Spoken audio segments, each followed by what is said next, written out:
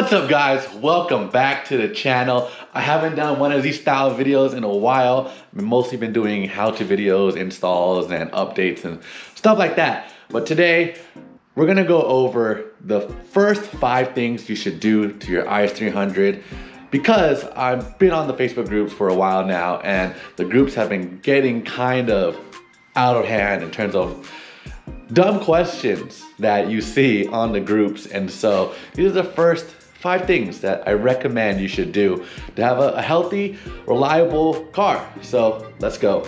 First things first, do your timing belt, water pump, cam seals, front seals, and all of that to get it over with, because you never know when it's been done. A guy could have said, oh, it's been done by 5,000 miles ago, I did it myself. What proof does he have? You know, a lot of times when people are selling cars, they are lying. Unless they got it from a shop and it's on the Carfax, but still you don't know what kind of parts they use, how good the shop they went to, all that stuff. So I say that to say, I did this timing belt, water pump.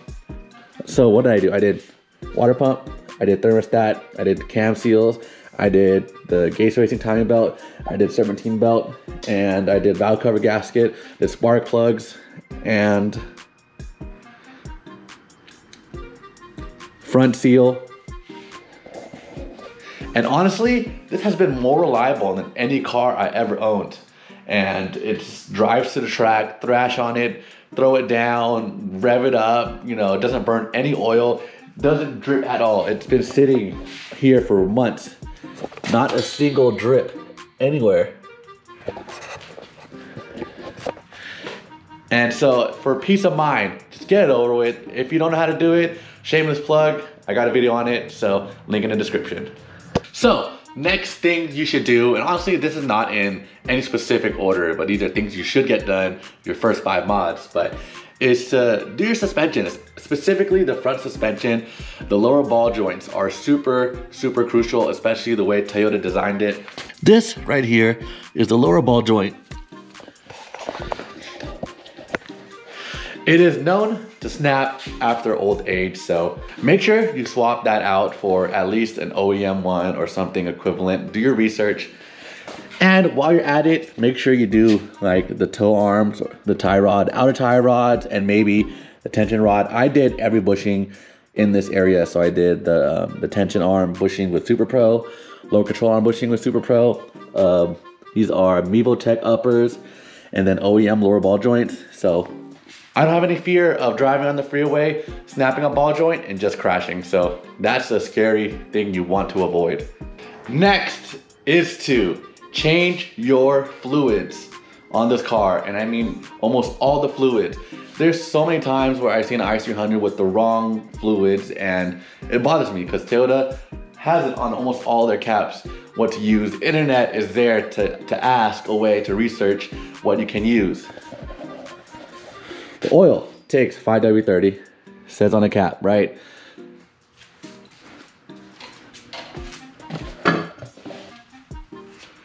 Power steering says to use ATF. I always see people put power steering fluid in there. It is ATF. If I could find a bottle laying around, because I have a bottle somewhere, that is automatic transmission fluid. It's not power steering fluid. That's how you destroy your pump. For the radiator, it should be Toyota coolant, which is pink or red, some kind of color like that. And honestly, coolant doesn't really matter too much as long as if you don't mix it. Has to flush the system, use the right coolant, but I would really suggest and recommend to use Toyota. The diff, as well as the transmission, completely overlooked. I don't know a lot of people that change the fluid as often as I do, but 75/90, I use Redline on my transmission because I beat up on it so much. Same with the diff, I use Redline MT90, but my go-to if I don't want to pay that price is Mobil One 75/90 synthetic. Great option, but just replace it. Tires.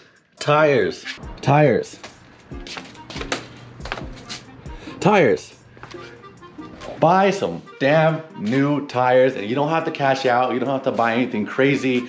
but I'm pretty sure a lot of your tires, especially Viome, they have age on them, the date when they were made, and they get old, they crack, they don't last as long. And so to get some good tires, they're not that expensive, and they make the car feel so much better on the road. You know, you get your wheels balanced, steering wheel doesn't shake, the car grips in the dry and in the rain. And while you were at it, get a damn alignment, because people lower cars and they don't even get alignment, and they're like, why is my tire wearing so fast? I just got new tires, what's wrong? And people just don't get alignment. It's just, honestly, when I was younger, I lowered my first car. I didn't get alignment for a year, crashed on the freeway because I spun out on some bald ass tires. So get alignment. They're not that expensive. I mean, they are kind of expensive actually, but it's so important that people overlook it all the time. If you're able to do an eyeball alignment, great. But some people just, you know, don't have the skills and knowledge to do it. So just go to alignment. A good alignment shop, not your toe and go places. Go to a good alignment shop, get it aligned. Your tires will last its full lifespan unless you're drifting. All right, so this last one right now is honestly just a personal preference. I just want to do this. I have to do this with every car I owned, except with my Daily and my Sequoia. But after you get all this maintenance done, get some coilovers, some nice coilovers. Your car is ready to roll. It's driving nice, it's reliable, it feels good. Now you want it to look good, handle good, get yourself a pair of decent coilovers. I say decent because it really depends on what you want out of your car. Don't go spending thousands of dollars for it to be a daily driver, and don't buy some, you know, max speeding rods for your drifter. Get the appropriate setup for your use. Right now I have some TN bases, so shout out to homie Daniel for letting me borrow these because my coilovers are on back order right now. But the first mod I ever did on this car was to buy coilovers, and it felt great driving around. You know, it's just one of those things where if you lower your car, then people kind of know you're into cars. It's one of those things like, if you know, you know. Looks cool, handles better, unless you slam it. But after you do all these maintenance mods, I think you deserved it. So enjoy the car now. Also, you may have noticed this car is on jack stands, completely torn apart. Like, subframe is, you know, bare. There's no diff installed, it's painted. My hub and axles on the ground, upper control arms right there, rear toe arms. If you guys are watching it this far, you're getting a sneak peek of what's coming next. I got some, what is it called?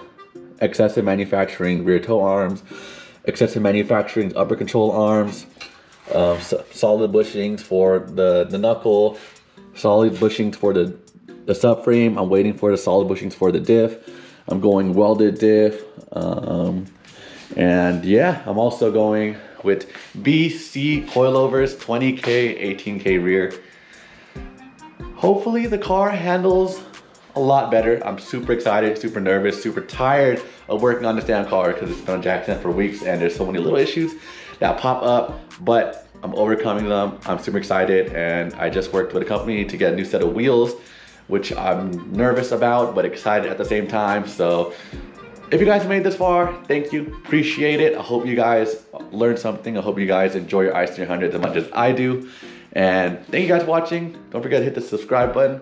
See you guys in the next one.